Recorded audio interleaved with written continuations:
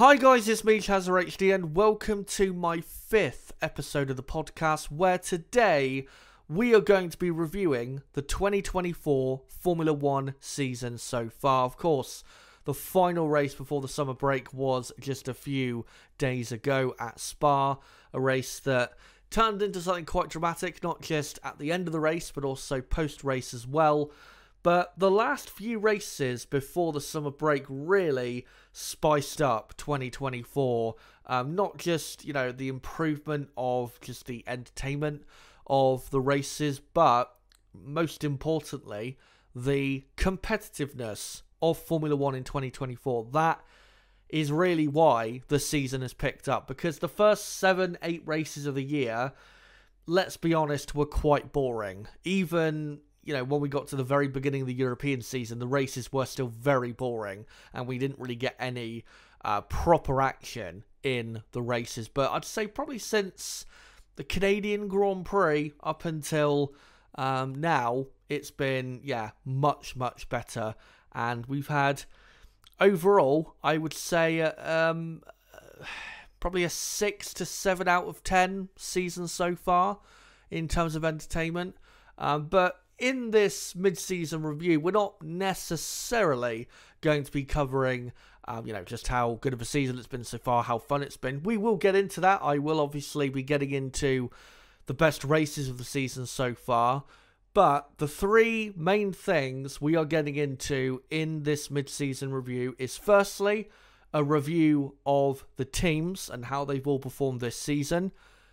Then, secondly, we are going to get into the best races of the season. I do have a list of 5 races written down, and we'll go through which one was the best, all the way through to the, the worst out of those 5. Obviously, you guys can let me know what, the top 5 best races of the year have been for you in the comments section.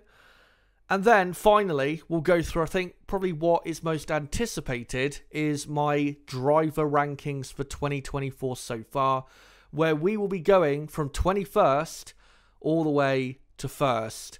Obviously, 21 drivers have competed in 2024, including, obviously, Oliver Bearman, who did a race for Ferrari in Saudi Arabia. So we will be ranking every single driver that has competed in 2024. But we will start, like I said, with the team performances. And we're going to go from top to bottom with the teams. And we'll start, of course, with Red Bull Racing. Now, in the first 7 to 8 races, I think Red Bull did the best they could, really, with the type of car they had.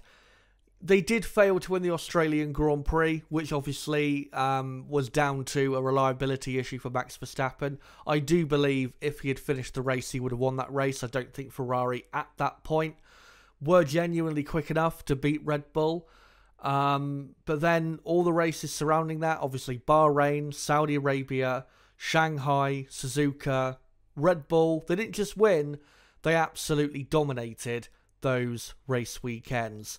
There was the race in Miami, of course, where Lando Norris was able to take his first Formula 1 victory and McLaren took their first victory. But there was a bit of luck on Lando's side to be able to get that. Max's car was also damaged and he still ended up finishing in second.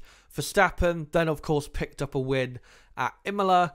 Monaco, they ended up off the podium for the first time or for the second time in 2024. But after that, Monaco Grand Prix, things have been quite different for Red Bull. It's been much harder for the Red Bull team since that Canadian Grand Prix.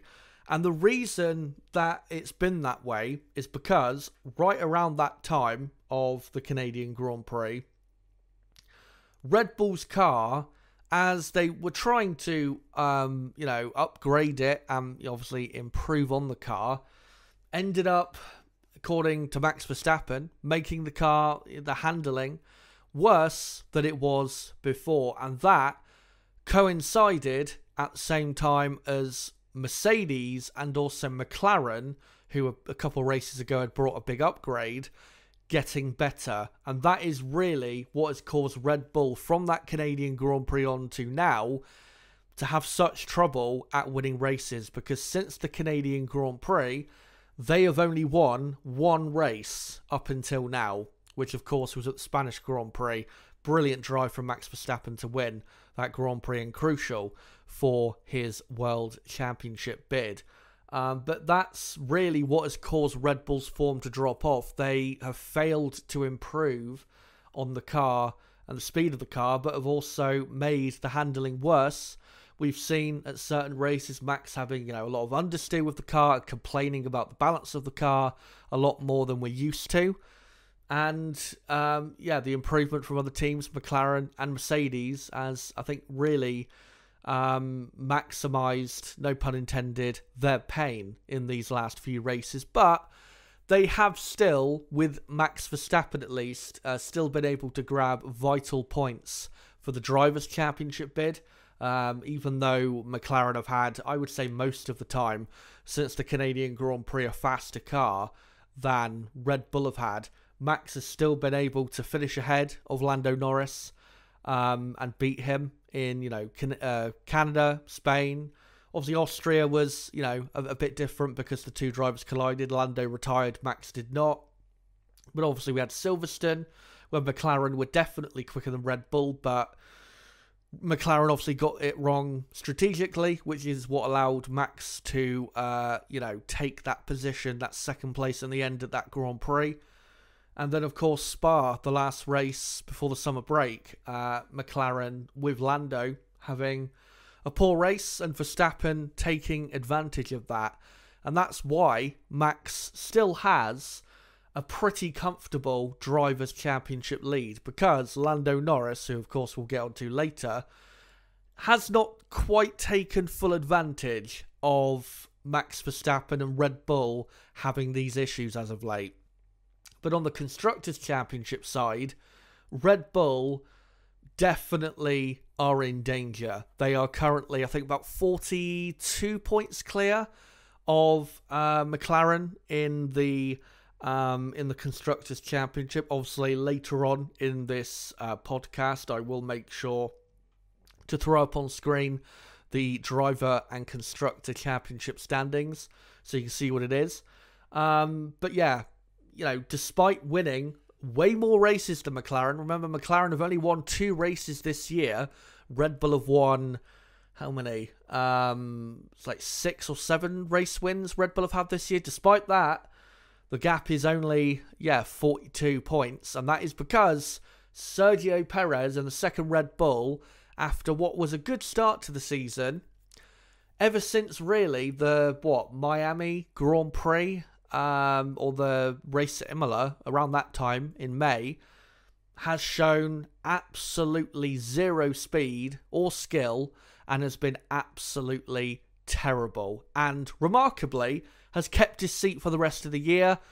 There are some conspiracy theories that it might be to do with ticket sales for the Mexican Grand Prix later this year, and that maybe billionaire Carlos Slim has stepped in to help Perez there. I don't know what the truth are with those claims, but I am amazed that Sergio Perez is staying at Red Bull, because he is the reason Red Bull don't have as comfortable a lead in the Constructors' Championship as they do in the Drivers' Championship. He has been pathetic in 2024. So for Red Bull, obviously at the moment, struggling with their car not as good as it obviously once was earlier this season. I don't think the car, though, is as bad as people, have made out. Obviously, we have to remember, with Spa, obviously Max only ended up finishing 4th, but did have a grid penalty, was brilliant in qualifying at Spa in the wet.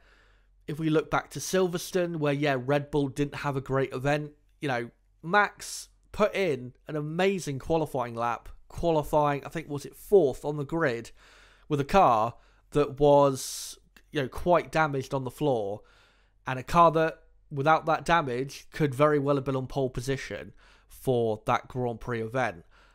So, when you put those things into context, Red Bull, they still have a fast car. It just isn't anywhere near as quick as it was at the start of the season. They are I would say at least level on pace with McLaren right now.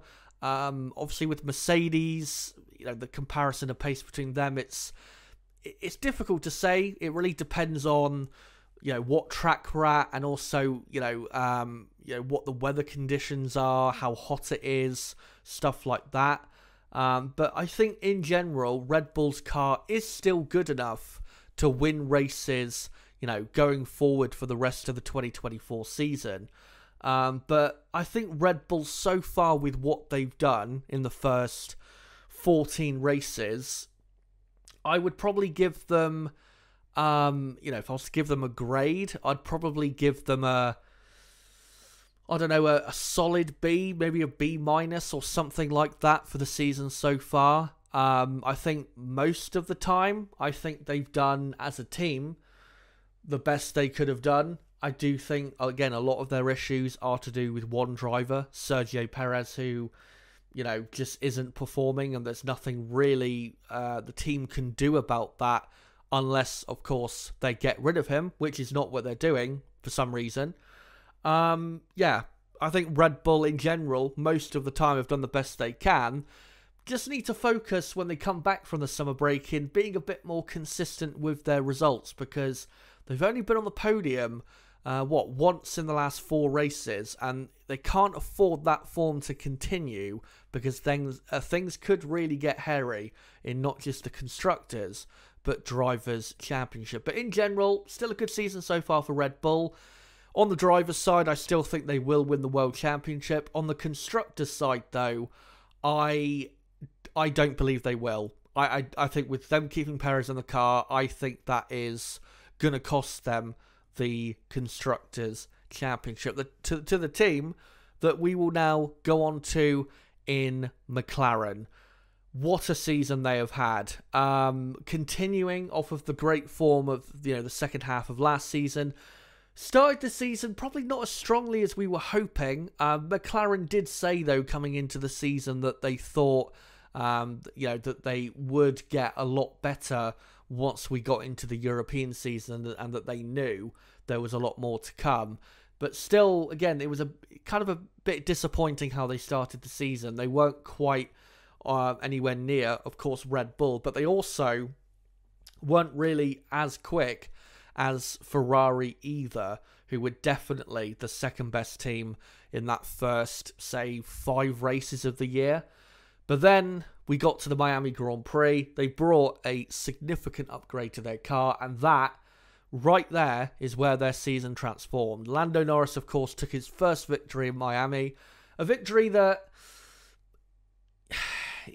again, as I said earlier, it was a lucky victory. The safety car did help him a lot. I don't think he would have won the race had it not been for that safety car. I think he would have ended up probably on the podium at best, but like I said, I don't think he would have won the race. But it was clear to see from certain moments in that race that the pace from the McLaren was much stronger than it was before, and that McLaren were now here to play in 2024. And really, since that Grand Prix, at every Grand Prix since then, McLaren have regularly been competing for pole position and the race victory. And at certain races, I think you could say, they tried, but they just weren't good enough, and they just, weren't as good as whoever else, team or driver. For example, at Imola, I think Max Verstappen and Red Bull just did a better job. Same with Monaco. Leclerc and Ferrari just did a better job. That's why they ended up getting pole and winning that event.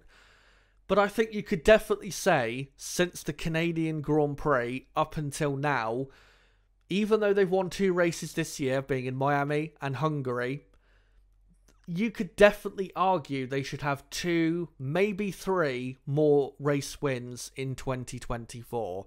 And that is really the thing to think about if you are McLaren going into the summer break. Is, yeah, we've had a good season.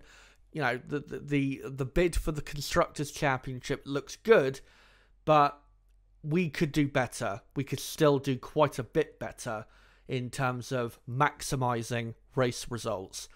In Canada, Probably less so. I think you could say that they could have won that race, but I mean, it was still possible.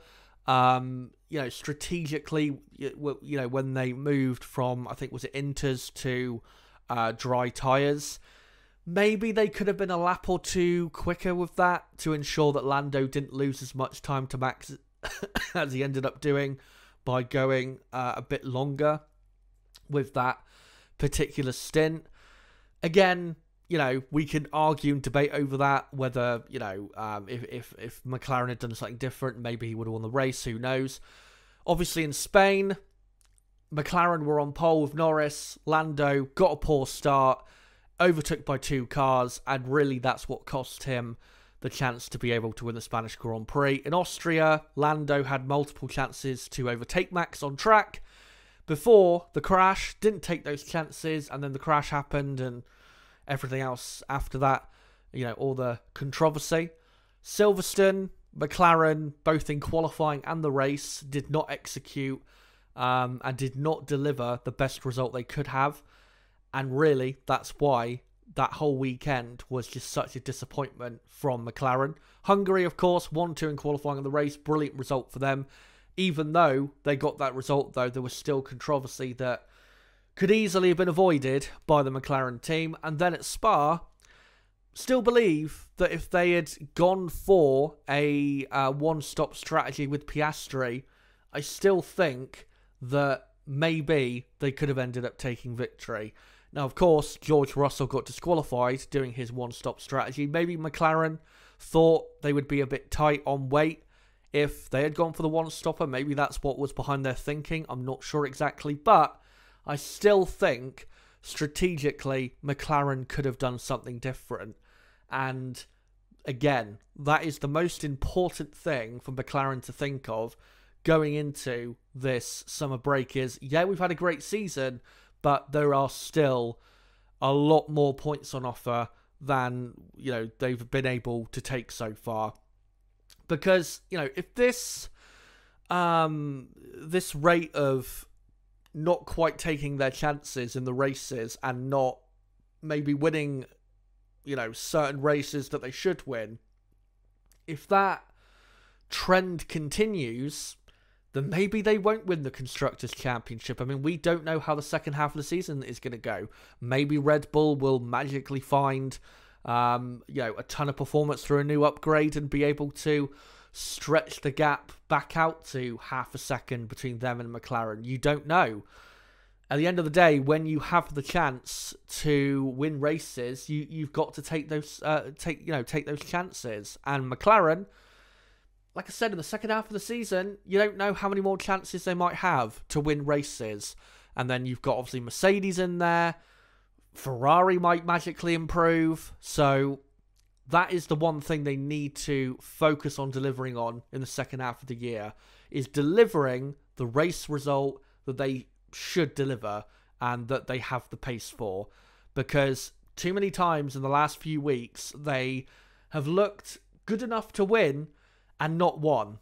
And you can't be a team that is like that, because you're always going to end up with way less success as a team if you are regularly not delivering as good of a result on a regular basis as you could get.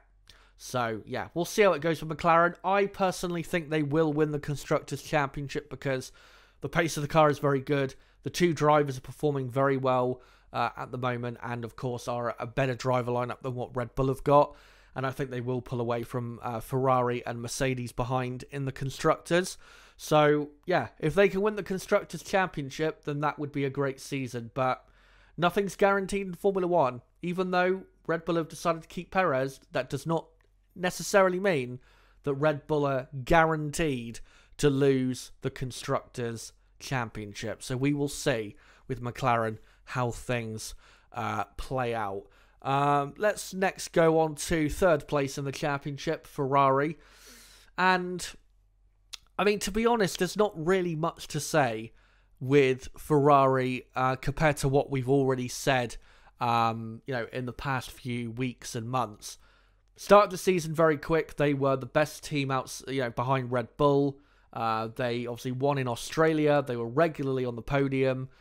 Won the Monaco Grand Prix, looked incredible in Monaco. And 2 weeks later in Canada, they were absolutely nowhere. And since then, they have been, again, absolutely nowhere. But the problems that, you know, we saw after the Monaco Grand Prix had actually, I guess, spawned for Ferrari before the Monaco Grand Prix, where they had brought an upgrade at Imola that they were hoping would give them an extra 2 to 3 tenths of a second, and it didn't really deliver the improvement they were hoping for. Then they brought another upgrade about a month later to the Spanish Grand Prix, which again, they were hoping would give them improvement, and it hasn't. And that's why Ferrari have gone from, you know, regular podium team, winning a couple races, to now, I mean, they obviously were on the podium at Spa, but before then, they were struggling to get even near a podium in Formula One, and they were on quite a disastrous run, were the Ferrari team. They weren't really able on pace to fight Mercedes, McLaren, or Red Bull. Have, though, in the last couple races found a bit more pace, it appears, with their race pace, which is good to see. They did bring, I think, an upgrade in Hungary to their floor, which may be responsible for that. And if that is the case, that's great. But it feels too little too late, really, from the Scuderia, because that car, that Ferrari car, fundamentally, it's a good car. They just haven't really improved, you know, the car since the start of the season. And that's why McLaren and Mercedes have overtaken them and are able to, you know, regularly fight for race wins. And Ferrari, the best they could hope for, you know, is a podium or, you know, 4th place in a Grand Prix.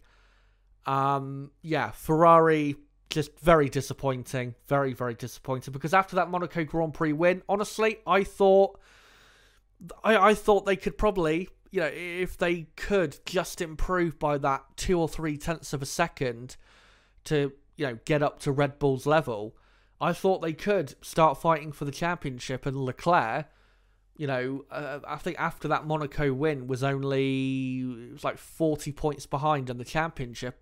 I thought, you know, this is the time to launch that championship bid. And then, yeah, after Monaco, it's been, you know, a disaster run, really, for the team. But like I said, things have improved in the last couple races, which is good to see. But they've got issues there which I don't think can be fixed before the end of the season, unless they magically bring an upgrade that, you know, gives them an extra half a second per lap, which would be amazing if that happens. Unless that happens, I don't think Ferrari's season is really going to be any different in the second half of the season compared to how it's been as of late. Certain races, they'll be able probably to nick a podium, but most races, in terms of who the race win will be contested with, it will be McLaren, Red Bull, with Verstappen, of course, and Mercedes-Benz. Ferrari, like I said, they're going to be on the outside looking in.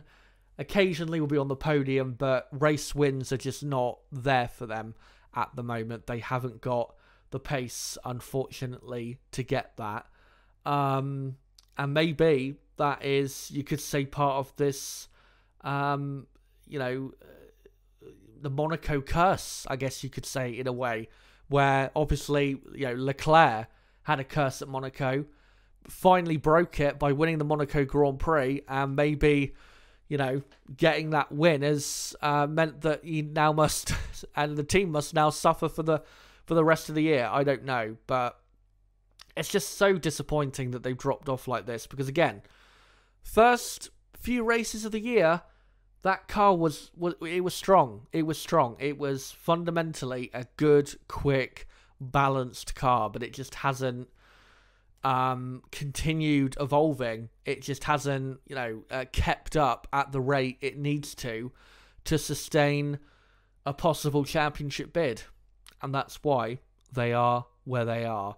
One good thing, though, for Ferrari is, of course, not only have they got a better driver lineup than Red Bull with Leclerc and Sainz, but they're still not that far behind Red Bull in the Constructors' Championship, and they are still gaining on Red Bull in the Constructors' Championship.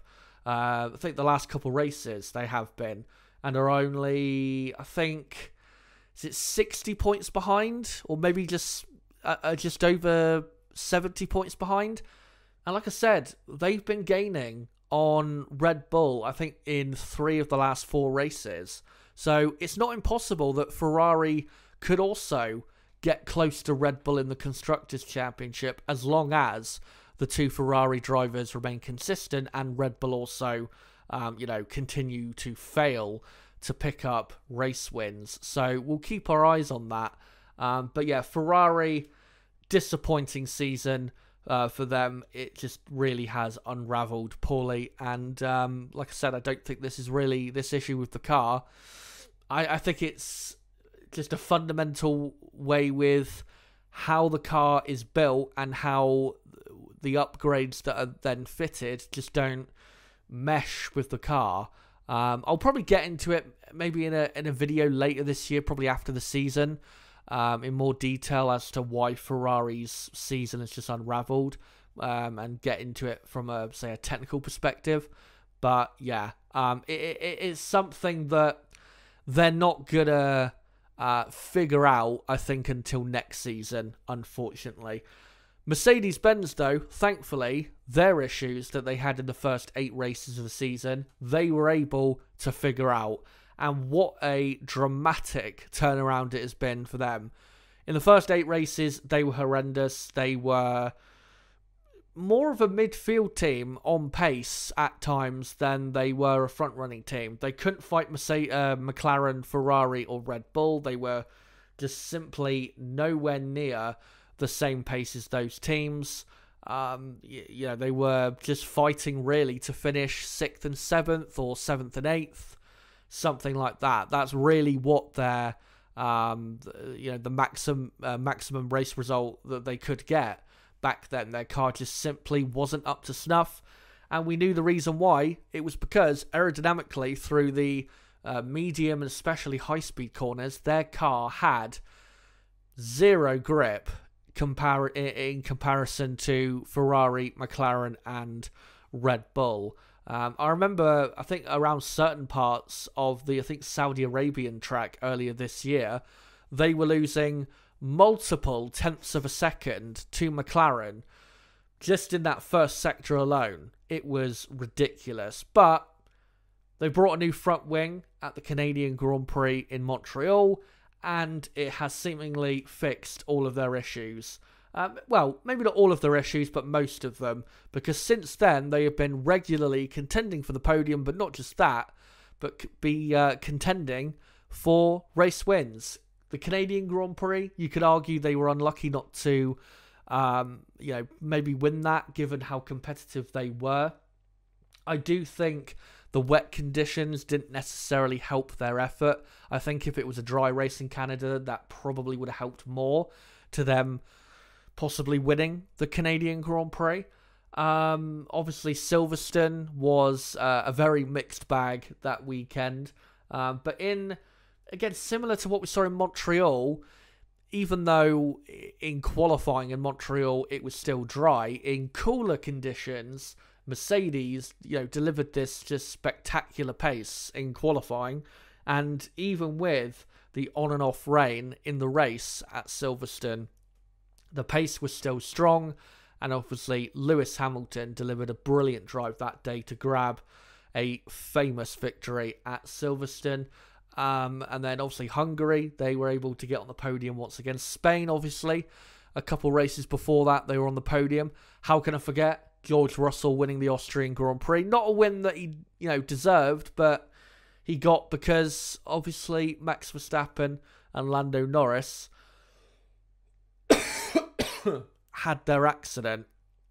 And then the last Grand Prix before the summer break, on track was a Mercedes 1-2. George Russell sadly got disqualified, even though, what he got disqualified for was fair enough. If your car's underweight, it's underweight.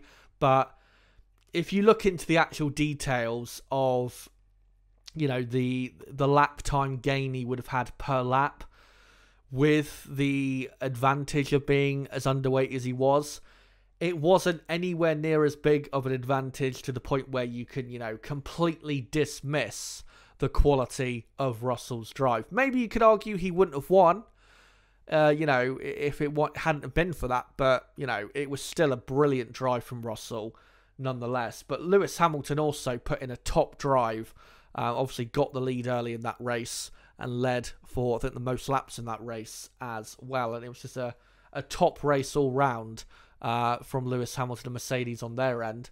And the only issue, was obviously the disqualification for Russell. But, Mercedes at the moment, it's incredible.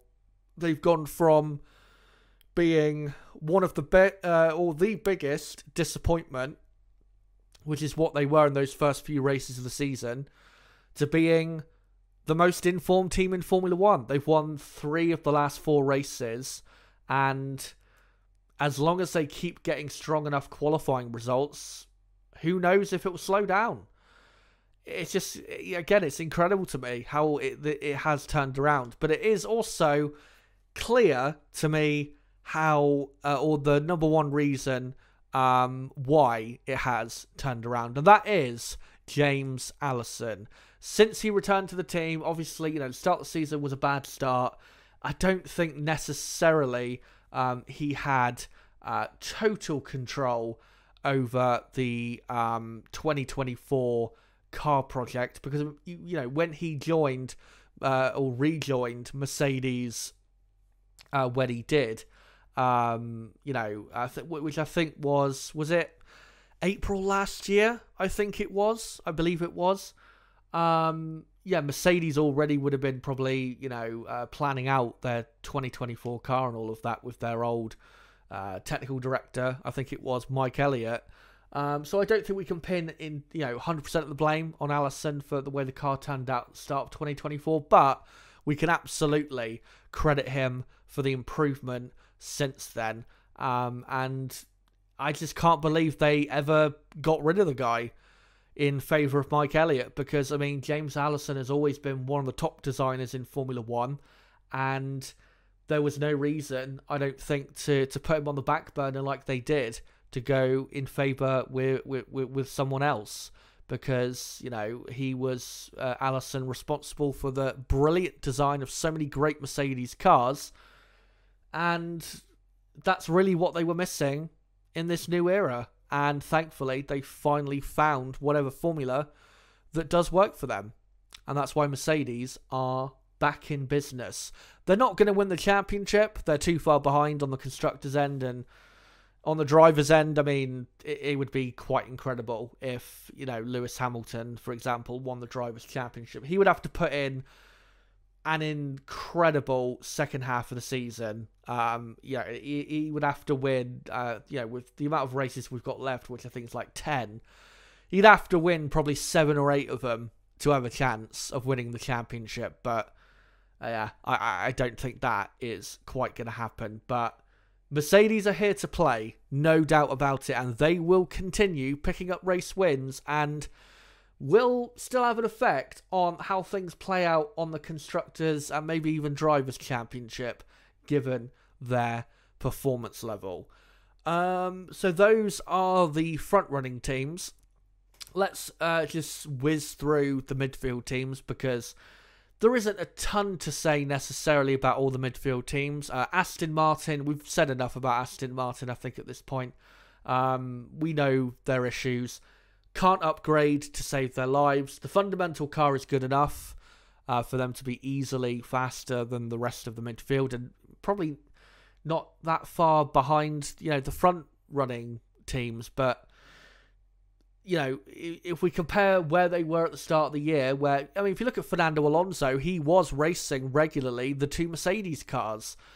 And now look, he is finishing, almost a minute behind the Mercedes cars in the races, and that just shows you the improvement Mercedes have made compared to Aston Martin, who Aston Martin made the same improvement.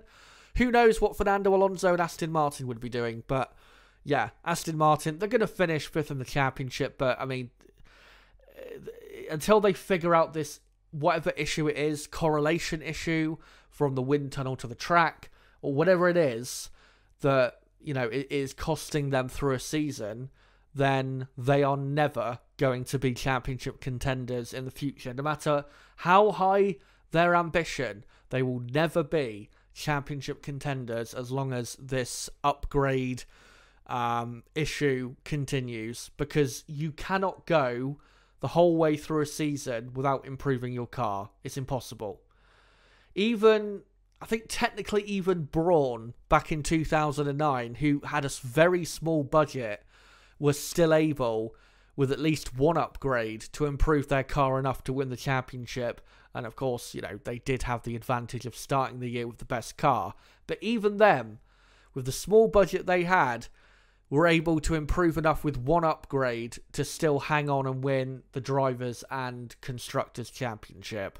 So, surely, with all the money and resources there and the talent there, there's plenty of talented people there, surely they can fix this issue. I don't want to be sat here this time next year talking about the same thing, put it that way.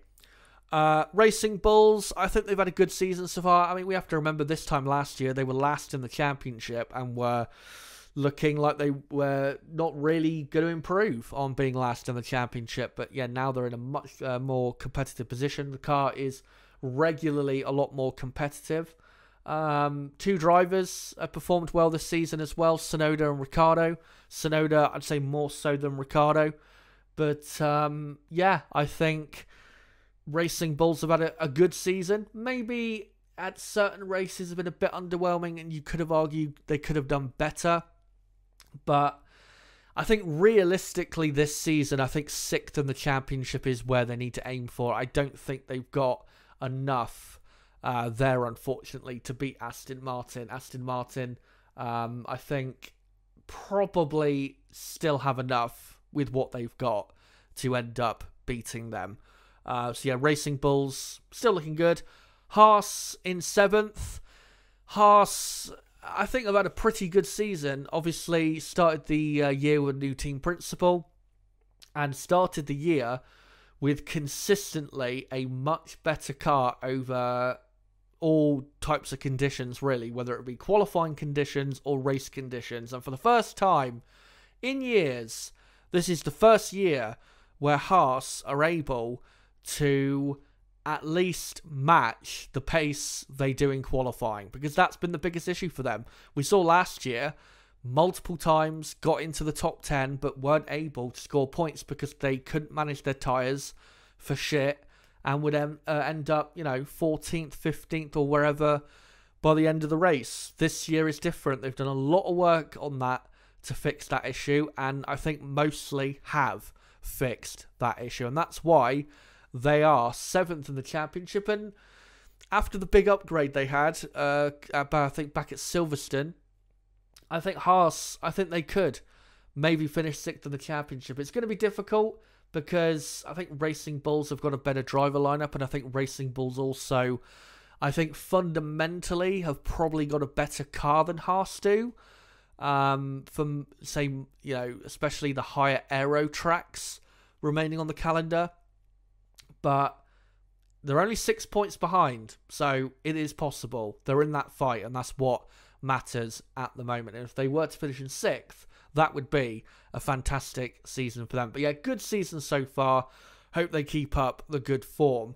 Alpine 8th in the championship. Disastrous start to the season. We all know what the issues were. They were, you know, not enough downforce, but also way too overweight with their car. Reliability also has been a massive issue with them. They've had way too many, reliability incidents in races, but also have had, they've had reliability incidents in races that have resulted in DNFs, but also reliability incidents that have not resulted in DNFs, which have meant that one of their drivers' races have ended up then being absolutely destroyed. So that's been a big issue for them this season as well, along with, of course, the lack of power that the Renault power unit does have. They're still giving away probably a couple tenths of a second per lap to, say, the Ferrari or Red Bull powertrain power unit, which really does hurt them at those faster racetracks. But, I mean, they've improved the car a lot. We have seen some good performances this year. Obviously, Monaco was a good one for them.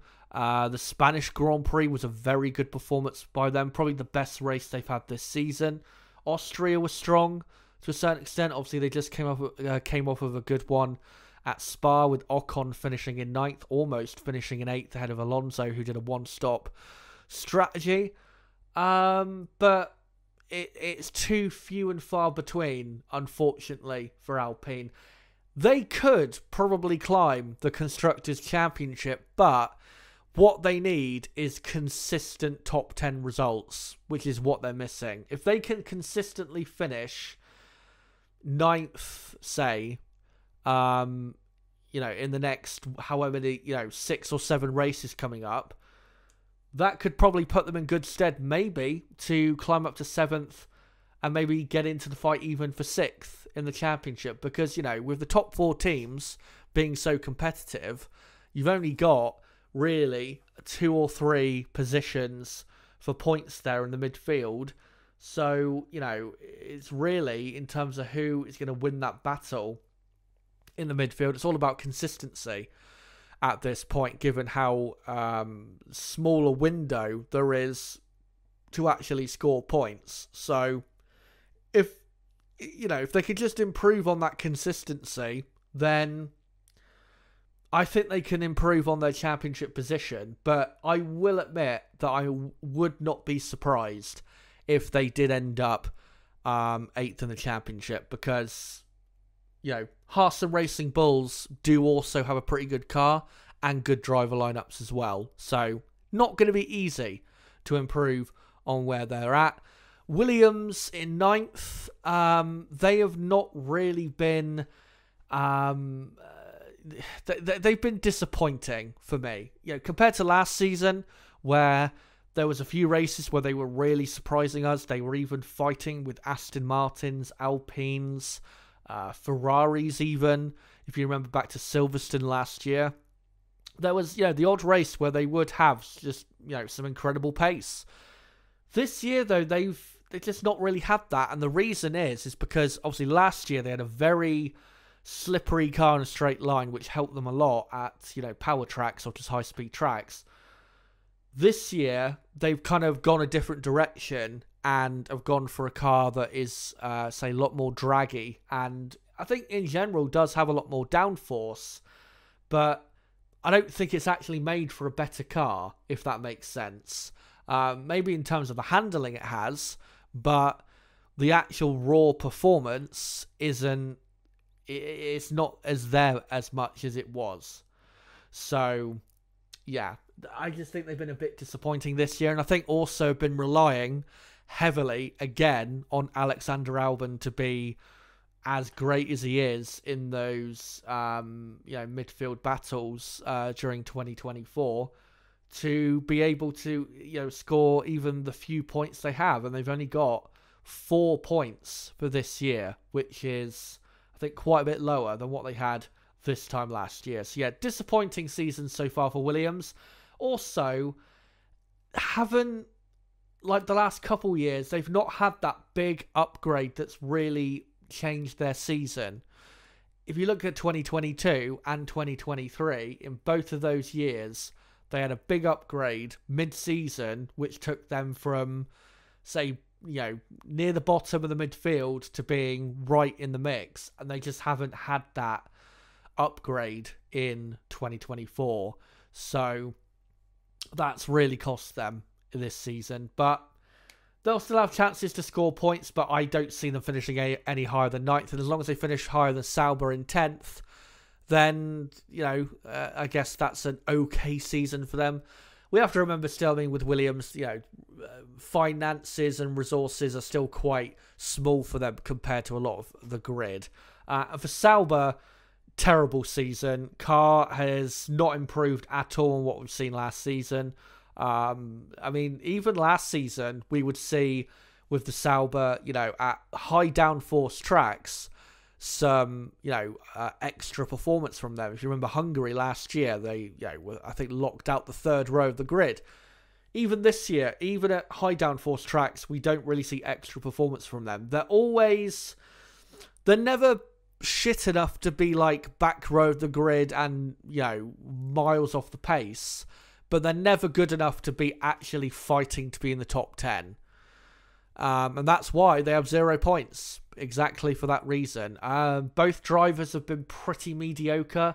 Valtteri Bottas clearly has been better than Zhou Guanyu this season, which we'll get onto later with the driver rankings, but also we'll go through the qualifying head-to-heads on screen for the teams.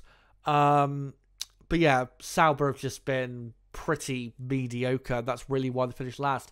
They've not been, it's not a Williams 2019 situation where they've been especially shit and that's why they're last. They're just not strong enough in any area to finish in the points, but they're not bad enough in any area to be like a Williams 2019 where they're hilariously off the pace and they are the joke of the grid. So yeah, that's why Sauber are in 10th. But yeah, we've gone pretty long there, I have to say, with the review of the teams, 45 minutes or so. And we've still got a couple things to get into. The next bit, though, should be a bit shorter than what we've just gone through. And it's going to be, before we get onto the driver rankings, let's get on to the top 5 races of 2024. Now, in no particular order, the races I have nominated for my top 5 is Canada, Silverstone, Spa, Austria, and Miami. Now, Miami, the only reason I put Miami in is because I couldn't think of any other race. Again, the competitiveness has improved this season, but we still have had a lot of boring races this year. Monaco, for example, was, I think, the worst race of all time. It was genuinely a horror show, how bad that race was. But Miami, I think the only reason you could probably put that in is because, yeah, we did get some decent racing, but I mean, obviously the Lando Norris win. So I'd put that in at 5th in that top 5. Again, I couldn't think of any other race to put in there, so that's why I put the Miami one there. So I'd put, Miami in 5th. 4th best, I would go, I think Spa, 4th best, because even though, it was a slow burn race, and it did get better towards the end, we didn't get a proper on-track battle at the end, which is what we were needing to make it like a proper classic finish to the Belgian Grand Prix. And that's why I'm going to put it below the Austrian Grand Prix, which up until that final 20 laps was a pretty bad race. There was nothing really going on in the Austrian Grand Prix. There were some battles in the midfield, but it was nothing that special. But then after that final pit stop for Max and Lando, it just exploded into life. Obviously, Max and Lando going head-to-head. Lando trying to overtake a million times and failing. Then they made contact, and all of that happened. We had also Piastri doing an incredible move on Carlos Sainz, I think round the outside at turn 6, and then a very nail-biting finish to see who would win the race between Russell and Piastri. Russell, of course, ended up taking it. But yeah, I'd put Austria 3rd, because that final 20 laps, it was very exciting. There is no doubt about that. But clearly, the best 2 races of the year, Canada and Silverstone. But who would I go for number 1? I think number 2 out of those 2 would have to be Canada. And even though the Canadian Grand Prix, it was great, it was very unpredictable. the driving, the quality of the driving in that race was fantastic, given how, you know, the track condition was so poor at times and was obviously changing around all the time. That final 20 laps, even though we did get some overtaking and drama, it did drop off in entertainment and drama. And also, I think in that final 20 laps, once obviously Max Verstappen got into the lead, and then you had Norris, Russell, Hamilton, Piastri all fighting for second, third, fourth, fifth, we knew at that point that Max was going to win the race, so it kind of took away that that drama of, you know, who was going to win the race. And that's really why the British Grand Prix at Silverstone is my best race of the season, because, and I'm still mad that I wasn't able to do the race watch along that day, because that race was incredible. From lap 1 until probably the penultimate lap, you did not know what was going to happen and who was going to win.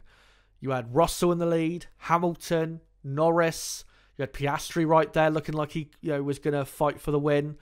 Obviously, Verstappen at the end was closing in quick. It was just brilliant. And the weather is what we have to thank for that. The brilliant British weather in the summer. On and off rain every, what was it, like 5 minutes or so, causing that race to be just so dramatic. Brilliant overtaking, brilliant drama. And yeah, that British Grand Prix, especially with the ending we got for that race with Lewis Hamilton, obviously the king of Silverstone, taking his first win in Formula One at the time for, what was it, 2.5 years. It was the perfect conclusion to, pretty much a perfect Grand Prix. It was absolutely fantastic. So, yeah, I'd have to say British Grand Prix, the best. But let me know in the comments section, do you think the British Grand Prix was the best race of the season? Was it the Canadian Grand Prix, or was it some other race? If you want to give me your top 5 best races of the season in order, you know, let me know in the comments section below, and I will make sure to have a look and, maybe comment on a couple that I see. But yeah, I think for me, the clear 2 best races of the year is Silverstone and Montreal. I'd be very surprised if anyone went with any different race for their top 2, because for me, those are the 2 clear best races. Those 2 races were classic races that you'll go back in years' time and watch again. When a couple of those other races, maybe you'll watch back next year, but I'm not sure in 5 years' time you'll even remember necessarily what happened. But yeah, that British Grand Prix, what a race, and still gutted that I missed out on it live at the time. But yeah, unfortunately, illness struck me down at the absolute wrong time. But let's get into now the main event of this mid-season review, and it is the driver rankings for 2024 so far. Like I said, I am going to go from 21st all the way to 1st. I'm sure I will cause some controversy. I will try to justify in the best way I can my rankings as I go through. And I will admit that for the top 6 drivers, it was very difficult to place people in certain positions, because it was very close between certain drivers, and it took a lot of thinking as to who I think deserved to be higher than whoever. So yeah, we'll get into that a bit later, but let's start at the very back. The drivers at the back, it wasn't really that hard to decide. 21st, Logan Sargent. Another terrible season. He has been lately a bit closer on lap time to Albon, but still puts in just terrible race performances and is just in general nowhere near the action. Deservedly is getting dropped from the Williams team, which I will just quickly get onto now, because of course that was announced a couple of days ago. Great decision by Williams to sign Carlos Sainz. Massive improvement for their team, and Carlos Sainz and Alex Albon at Williams, that you could argue is now the best driver lineup in the midfield. Carlos, obviously a race winner. He's won 3 Grand Prix. Alex Albon, one of the top midfield performers. that's a great driver lineup for Williams. And with that lineup, if they can improve the car next year back to the level it was at last year, there's no reason why Williams can't be a contender for 6th, 7th in the championship, say next season or even moving forward, into the future. So yeah, brilliant signing by Williams. But Logan Sargeant deserved to go because he's still been absolutely horrendous this year. 20th, Zhou Guanyu. Not only have Sauber been terrible, but like I said, their 2 drivers have been terrible, and Zhou has been regularly awful. Eliminated in Q1 so many times, even though his teammate Valtteri Bottas has, still been able a fair few times to get through to the second part of qualifying. Zhou Guanyu has not been able to, and most importantly, if we look at the head-to-head, qualifying head-to-head of Bottas and Zhou, Valtteri Bottas has absolutely slaughtered Zhou this year, which is why Zhou, I'm hoping, will not be on the grid next year, because he does not deserve to be on the grid next year. He is not a good enough driver for Formula 1 when you consider some of the talent off the grid right now. So yeah, Zhou Guanyu, absolutely terrible. And this last 10 races or so of the season should be his last in Formula 1. Just ahead of him, though, Valtteri Bottas in 19th. Even though Bottas has destroyed Zhou this year, I think he's also been pretty poor. It's not really delivered in the races. That's why officially he's 21st in the championship, because even with some decent qualifying results he's had in a poor Sauber car, he just hasn't really been in there in the races. Also, still regularly has bad starts, and it's just not a feature at all in the midfield. And even though it looks like maybe Bottas will be on the grid next year for Sauber, I wouldn't be surprised if he was not on the grid next year in Formula 1, in general, because even though he's been better than Zhou, that's not exactly an accomplishment. He's also been, I think, pretty poor himself.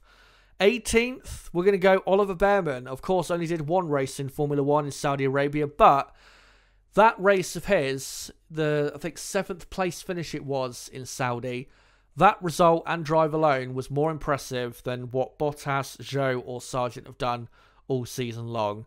Cannot wait to see Behrman in Formula 1. Not had the greatest F2 season, but we know he's super talented, and I think he'll do well in Formula 1. Another very talented British driver coming to the grid very, very soon from the Ferrari Driver Academy. Next up, Sergio Perez, 17th best driver this year. I couldn't put him any lower than 17th because, we have to remember with Perez, the first, 4 or 5 races of the year, he did perform well enough. Like, he was up on the podium, finished second, I think, 3 times in the first 5 races, I think it was. So, we can't say that Perez has been awful in every single race, because that's not true. But that's the only reason I can put him ahead of Behrman, Bottas, Zhou and Sargeant. The rest of his season, given the car he's in, has been absolutely abysmal. If he is not on the grid next year, he cannot complain. He has only himself to blame for his own, for the results, because it's his own fault. A lot of his results is him overdriving and making really silly mistakes, especially in like Q1, where pressure really isn't on for him to, deliver like a super quick lap. We saw that especially at Silverstone and in Hungary.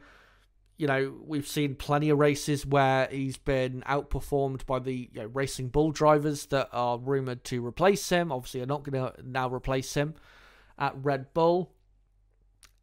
I don't think I can really reach for any more words to describe how bad Sergio Perez's season has been, but that was the highest I could put him. I couldn't put him any higher than that. I was never going to put him absolutely last because I don't think he's been I don't think he's been worse than Logan Sargeant or Zhou Guanyu. He's not been that bad, but yeah, 17th is the absolute best I could put him. Just shockingly bad season from Sergio Perez. 16th, I've gone Kevin Magnussen. Very similar year to last year, not delivering enough in qualifying, and that's why he's not scored that many points compared to teammate Hulkenberg. Has had a couple, I think, better races lately, but it's still not enough. It's not consistent enough, and that's why Kevin Magnussen is not going to be on the grid next year, and is now, he's got his final few races left now of his Formula One career, because the consistency of speed that was there before is not there anymore. I'm not sure if it went with, the year that he took off in 2021, but yeah, it's not there anymore, unfortunately, for K-Mag. And that's why, 16th on the grid, 16th best on the grid. That was the best I could go for. No way I could put him any higher than that. And then the next two drivers I've got here is the two Alpine drivers, and obviously it's going to be Gasly in 15th, and then Ocon 14th. Ocon, the reason ahead of Gasly is because he's been better this year. The head-to-head clearly showcases that. Ocon has been quite dominant over Gasly this year, which has been impressive, even though he's been booted out of the team, obviously, for next year, for alternate reasons other than, his own performance level. Alpine, the drivers, they've had, I wouldn't say they've had bad seasons, but they've not had good enough seasons to be talked about as like very good performers this year in that midfield. They've been, I would say, above average at best, but there's no way I could put them up there with, your Hulkenbergs, Tsunodas, even Ricciardos in the midfield, because it's not consistent enough. Like I was saying earlier with Alpine, they'll have the odd good race, but then they'll have maybe 2 or 3 races where they're just not really on the pace and not really doing anything. And that isn't enough, really, for me to put the Alpine drivers any higher. So, 14th and 15th for them, with Ocon ahead of Gasly. 13th, I've got Alexander Albon.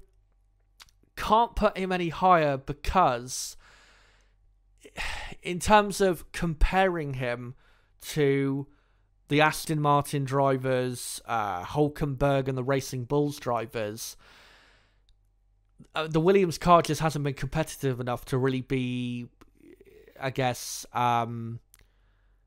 comparable in terms of, Albon as a driver compared to those drivers.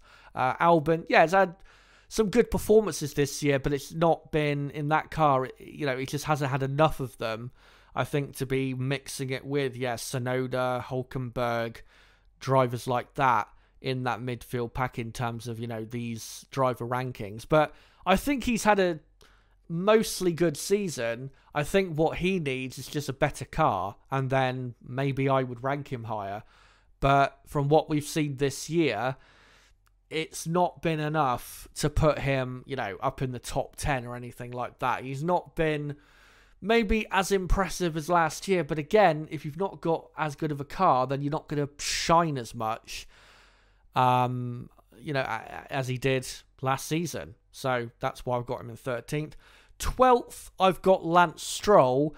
Obviously, last year, I remember ranking Stroll very low, but that was different last year because Aston Martin had a much better car last year compared to what they've got this year. With Stroll, I've got him in 12th. The reason I've not got him any lower is because, again, it's hard, really, with Stroll and Albon, it's hard to compare those two fairly because the Aston Martin car is so much quicker than the Williams car in most race weekends. And we have to remember with Stroll, he has had a couple races lately where he has been quicker and ahead of Fernando Alonso. And as much as maybe we don't like Stroll, we have to give him credit for that. So that's really why I've got Stroll there ahead of Albon. But the reason I haven't got him any higher is because still, in that Aston Martin car, given that it's 5th in the championship, and it's been, again, most of the time the best midfield car, with him, where he's in the championship, 10th and only a couple points ahead of Tsunoda and Hulkenberg, and only, I think, 10 points or 12 ahead of Ricciardo, I still feel as though he should be doing more in that car and be more consistent, which is why I've got him in P12. P11, I've got Daniel Ricciardo. Didn't start the season well, but I'd say probably since Miami, where he had that really strong, I think, sprint race, he's been more consistently putting in the results that I think are good enough for that team. We're still not seeing, obviously, prime Daniel Ricciardo from like 2014 or 2016. I don't think that Daniel Ricciardo necessarily exists anymore, but I do think he's been better than Stroll, because like I said, I think the Racing Bulls car, is still a bit slower than the Aston Martin car, but Ricciardo, despite that, is still around 10 points behind Stroll in the championship. And lately, in the last, 6-7 races, Ricciardo compared to Tsunoda, who's been a top midfield performer for me, Ricciardo has been, regularly fighting with and occasionally beating Tsunoda, and we can't deny that.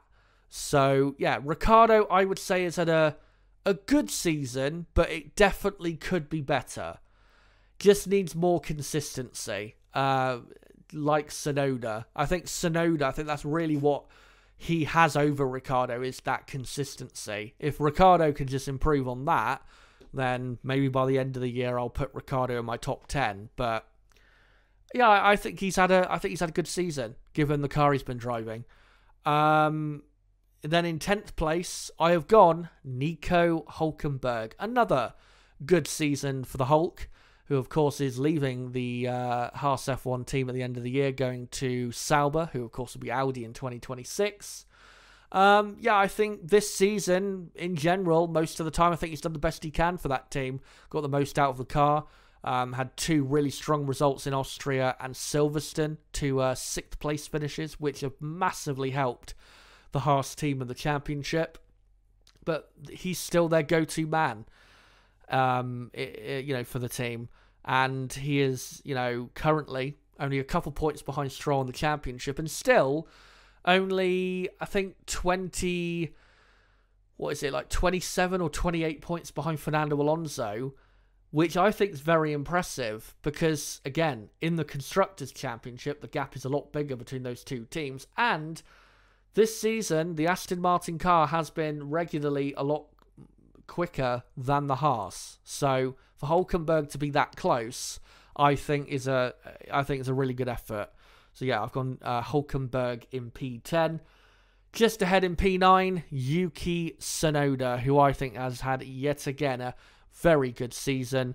Obviously has been better than Ricciardo. I think we can agree on that, most of us, for this season at Racing Bulls. I would say better than Hülkenberg, simply because I think he's been more consistent in being up in that top 10, fighting for points and that. And I think he's been giving Aston Martin probably more trouble than Hülkenberg has.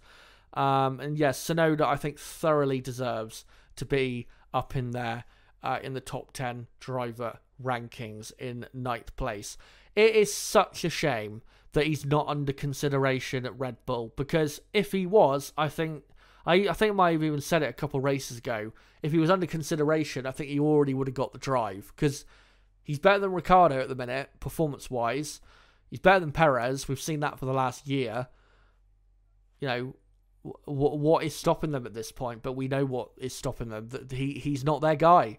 They don't consider him an option because, the reason he's at that team in the first place is, I think, because of Honda, not because of Red Bull. Which is sad, but that's the way things are in Formula 1, unfortunately. And then out of the midfield, the best driver, the 8th best driver overall for the entire grid, I think, for this year, Fernando Alonso. And yes, lately hasn't been too great. Has been very stroppy and miserable. Did put in a great drive, though, at Spa on a one-stop strategy to finish in 8th place. But I think if you go and look back at the first 7 races of the year, I think that's really why I've got Fernando 8th best for the year so far, because in that part of the season, I think he was performing brilliantly. He was mixing it with the front runners. He was, I mean, was it the Chinese Grand Prix? He was battling with the front runners and fighting for some really, good positions, good points, and dragging that Aston Martin car into positions that you probably could argue didn't quite deserve to be in, and did the best he could. The reason, he's been miserable as of late is because that car obviously has gone nowhere in terms of improvement, and that's why he is so miserable. And I think has every right to be miserable because Aston Martin have let him down. They've let both drivers down, to be honest, but especially him, who started the year in really, really fine form. But yeah, Fernando, I still think has been a top performer this year, so 8th best for me.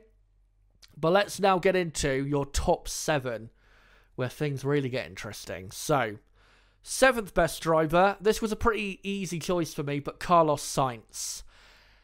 I know he's won a race, and he has been consistent this year. He's had a couple podiums. He's been a consistent point scorer. But despite that race win, he just hasn't been spectacular enough for me to put him ahead of, Max or the 2 Mercedes or the 2 McLaren drivers or his teammate. I mean, there's no way I could put him ahead of his teammate because Leclerc has been better this season. There's no doubt about that. The head-to-heads prove it. Obviously, we see the championship standings as well, but I think most of us agree Leclerc has been better than Carlos Sainz. And that's why I've got Sainz 7th best driver for the year, because whilst he's been consistent and good, he hasn't been as good for me at all as the top 6, who have been just that bit better and more spectacular than him. 6th best, and this may upset a couple of people in the comments, or a couple of people listening, but Oscar Piastri is who I'm going for in 6th. Now, the reason I haven't put him any higher is because, 1, can't put him ahead of Lando because Lando has been better than him this season. I mean, when you look at the head-to-heads, I don't think you can fairly put Oscar ahead of Lando for this season. Yeah, lately, you could say last 3 or 4 races, maybe Oscar's been the better driver. But overall, for the season so far, remember that, we're ranking them based on the season so far, not just the last 3 or 4 races. Lando has been better than him. So, can't put him ahead of Lando.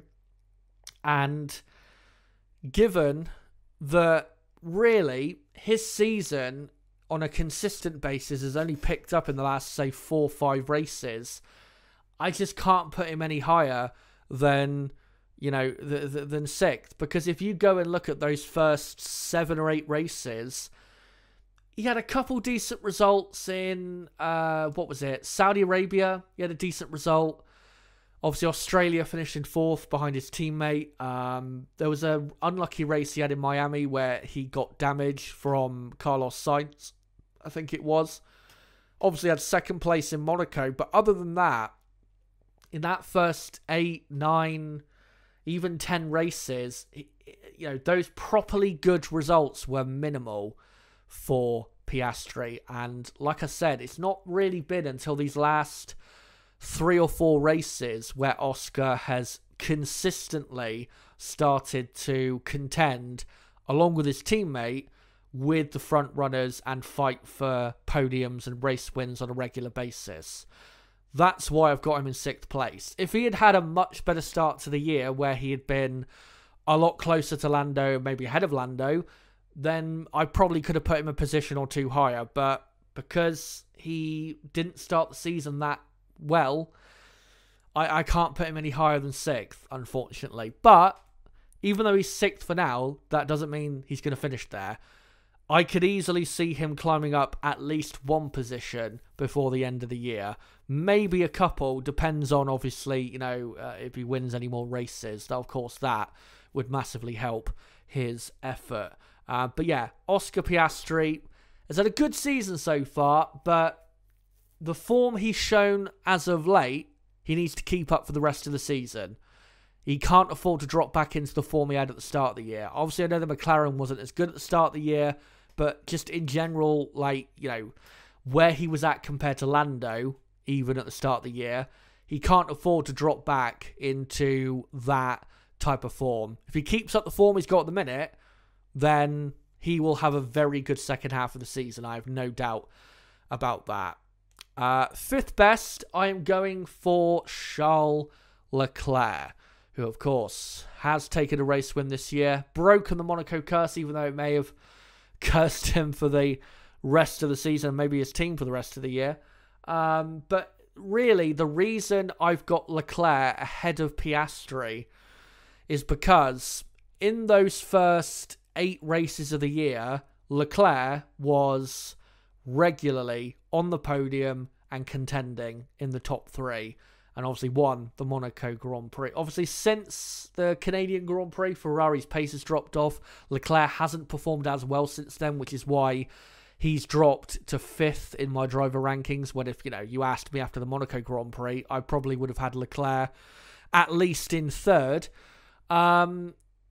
Yeah, the reason he's dropped down to 5th is because he hasn't driven as well since Monaco. He's had a couple races which have been a bit shoddy, and he's been a bit all over the place. Last couple weekends, though, have been good. 4th in Hungary, 3rd at Spa. I thought we had a really great weekend. More of that, please, from Leclerc. But I can't put him any higher because, like I said, since that Monaco win, it just hasn't been consistently good enough. If he had been a bit more consistent, maybe I would have him a position higher than he is in these rankings. But like I said, he's just been a bit, you know, hit and miss at times since that Monaco win, but still performing at a very high level and is still clearly Ferrari's man. 4th best driver, Lewis Hamilton, and that may cause controversy. So, number one, the reason I've got him behind George Russell is clear, because George Russell has been better this season. The head-to-head, qualifying head-to-head, really does, I think, prove that.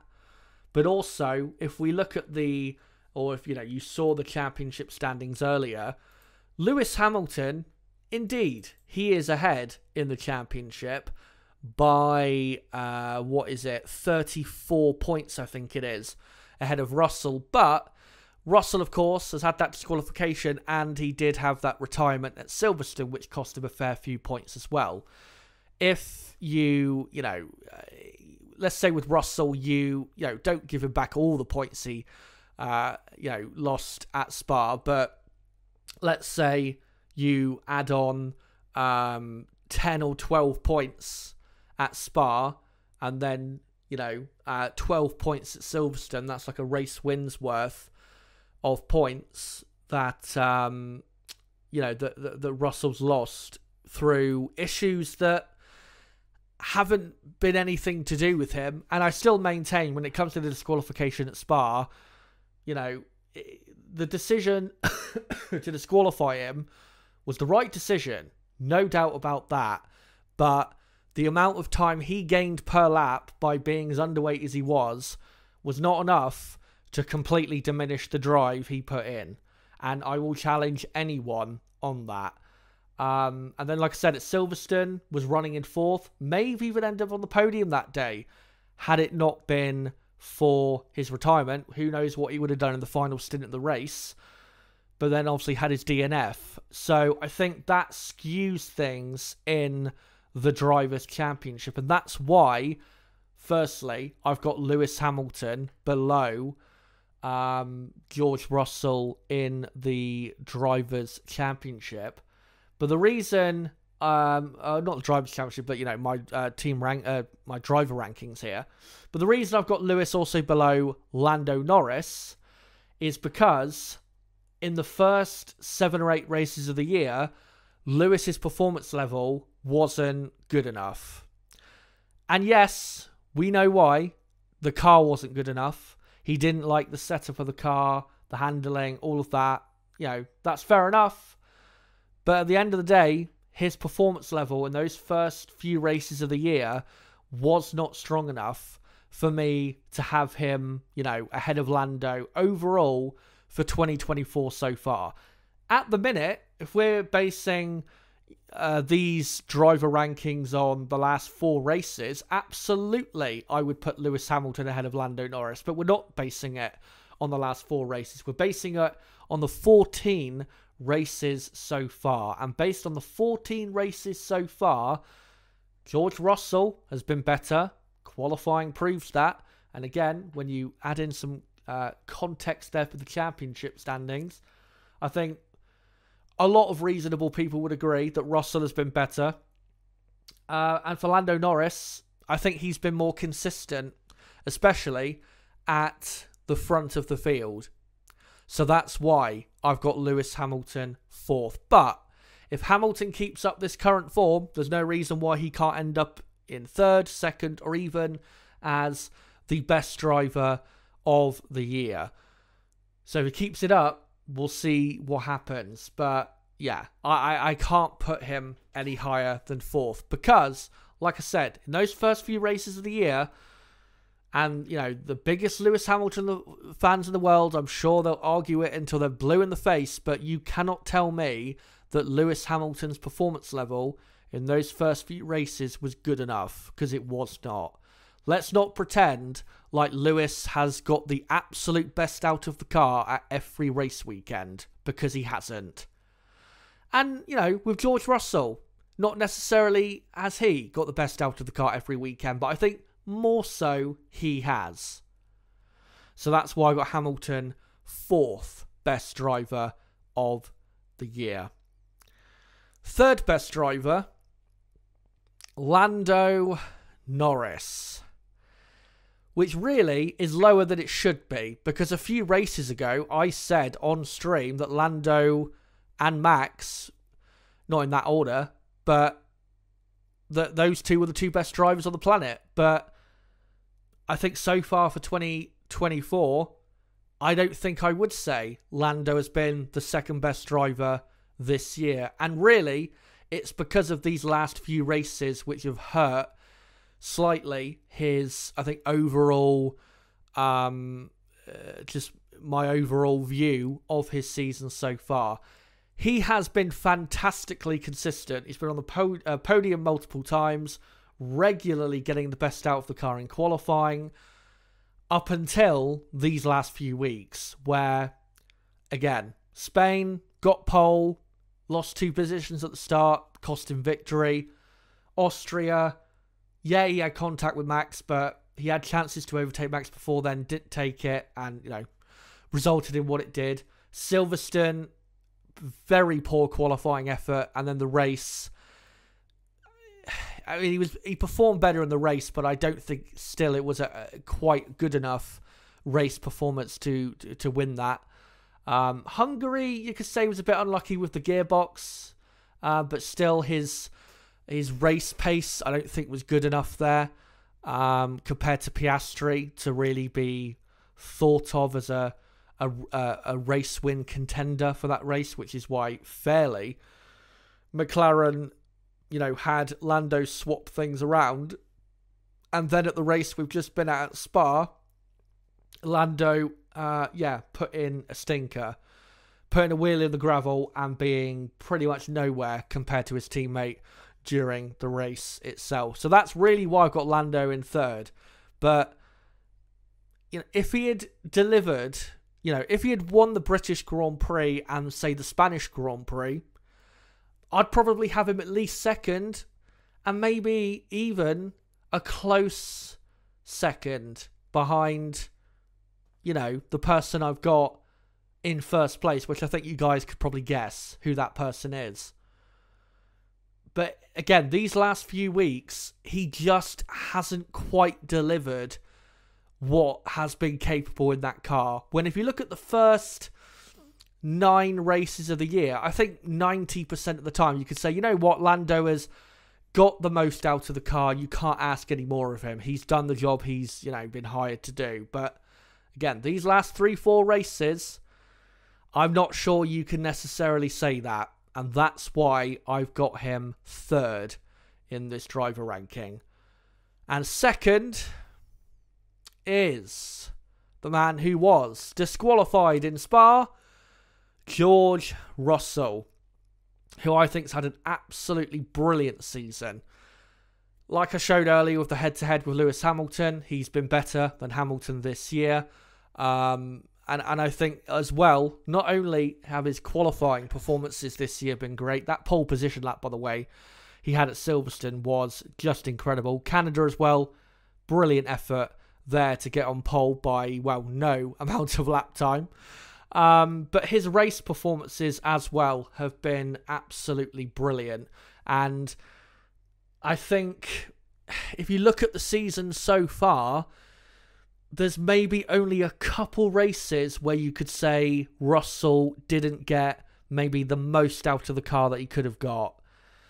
Every other weekend, he's been bagging it. He's been getting the absolute maximum from the car and been keeping it, in respectable positions. And in comparison to Lewis Hamilton, as I said earlier, Russell in those those early races was much better than Lewis Hamilton. But since the car has improved, even though Lewis Hamilton's own performance has improved, Russell's own performance level has also, still been at a very good level. Again, the performance across the Canadian Grand Prix weekend was brilliant. Did win in Austria, even though it was not a deserved win, but he was on for a podium, and it was a very consistent, good performance the whole weekend.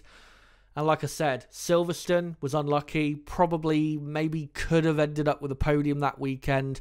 And then Spa, the race we just came off, as I've said a million times, I don't think you can take away from what was a great performance. There was nothing Russell could do about the car being disqualified. It was a team error. He went for the best strategy, he thought, and pulled it off. But, he didn't know that the car was in the state it was in. But again, when you look at, the gain per lap time he would have had from being as underweight as he was, as I said earlier, it wasn't enough to completely diminish the greatness of that performance. You could diminish it probably a bit, but not entirely. So, yeah. Second best driver of the year, George Russell. I know that will surprise people because, last year we were very critical of him, making too many mistakes. A lot of races he was nowhere near Hamilton, was just not getting anywhere near the best out of the Mercedes car. This year has been different. This year has been a lot more back to what we saw in 2022, which is the level Russell has to perform at going forward if he's ever going to have a chance of winning a world championship in the future. But yeah, I think he has been, when you compare him to Norris and Hamilton, I think more so than Norris and Hamilton has got the most out of his car than the other two have. And that's why I have Russell in second place. And in first, of course, your championship leader, world champion, and probably world champion-elect, Max Verstappen. And we have to remember that, at the start of the year, when Red Bull had a dominant car, Max was faultless, was winning almost every race. Obviously, Australia didn't win because of a car failure. Miami, Norris ended up winning through very fortunate circumstances, let's be honest. Max would have won that race had it not been for that safety car coming out when it did. And Max also had damage to his car that we cannot forget. Those first, 7-8 races of the year, Max was not entirely faultless, but, was as good as you really possibly could be. Now, since then, since the Canadian Grand Prix, he hasn't performed as well, but still has performed at a pretty high level. His win in Canada, top win. The Red Bull car was not necessarily the best car that weekend in any condition, but, he was able to consistently keep himself up there in the fight, and whilst others made mistakes, he rose to the top. In Spain, delivered when he absolutely had to at the start to pass Lando Norris and then pass George Russell on lap 3. Austria, of course, had contact with Norris. You know, whoever you blame for that is whoever you blame for that. Silverstone, I think Max, it wasn't one of his great performances, but I think Max still performed well. Did well in qualifying to get 4th and not be that far off pole, despite having a damaged car. And then in the race, was only a couple seconds away from victory. Hungary, yeah, wasn't a good performance in the race, but I think a lot of that was because of the team, not him. And then at Spa, unbelievable performance in qualifying, just whipping everyone's ass, really, in qualifying. And then in the race, did the best he could, finished in 4th. Car wasn't really set up for the race, so he couldn't really do any better than that.